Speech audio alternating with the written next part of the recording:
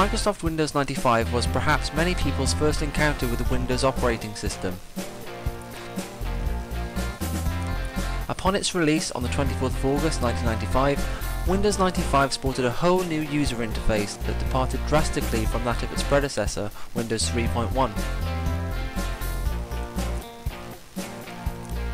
With Windows 95, Microsoft wanted to concentrate on maximising the usability of the Windows interface for consumers, with a particular focus on making the setup process and system and network configuration easier for users. The company was also wary of the recent launch of IBM's OS/2 operating system, which came with support for 32-bit applications and preemptive multitasking. This was all while still being able to run smoothly on common, low-end hardware that was likely to be owned by consumers. Thus, Microsoft knew that they needed a new version of Windows that could compete with OS/2. The road to a completed product began at least as far back as March 1992, at a time when Windows NT, the basis of all versions of Windows after Windows Millennium Edition, was still in development. At this time, the operating system was known inside Microsoft circles simply as Chicago, with no final name yet decided. Although it also became referred to, perhaps unsurprisingly, as Windows 4.0. The projected release date for Chicago was set for 1993.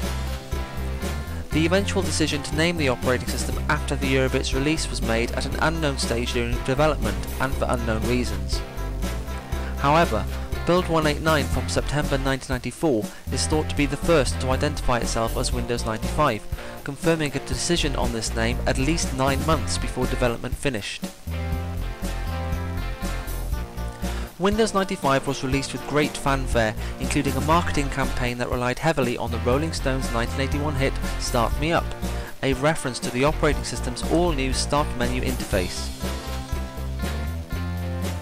Many of the basic elements of the Windows user interface introduced with Windows 95 remain fundamentally unchanged almost 2 decades later and can be found functioning today in Windows 8.1.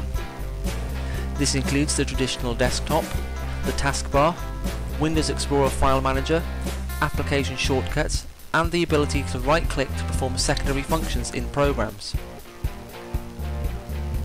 In this series of videos, I aim to explore the development of Windows 95 from the earliest known stages of its production in early 1992 through to its release to manufacturing in August 1995.